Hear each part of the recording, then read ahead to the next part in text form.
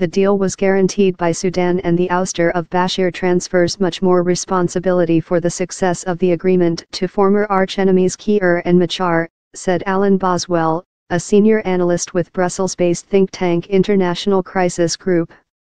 In Sudan, Defense Minister Awad Mohammed Ahmed Ibn Auf announced the end of Bashir's rule, saying the country would enter a 2-year period of military rule to be followed by presidential elections. Both the South Sudanese government and former rebels expressed alarm over the coup.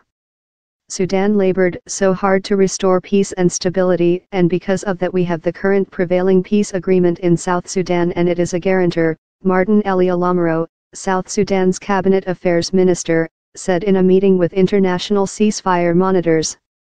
Former rebel representative Stephen Pauquil said they were also worried. The opposition also seconded the position of the government, he said.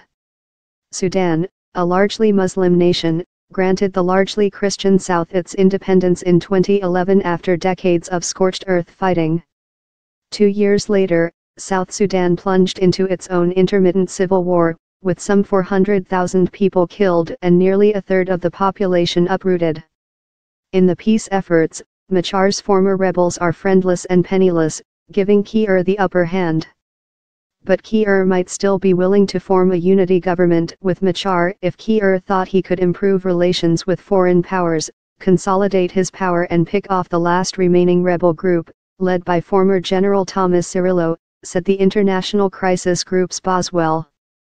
Despite the conflict and a still festering border dispute, relations between Sudan and South Sudan had warmed in recent months because both countries desperately needed the cash generated by oil from South Sudan flowing through a pipeline and port owned by Sudan.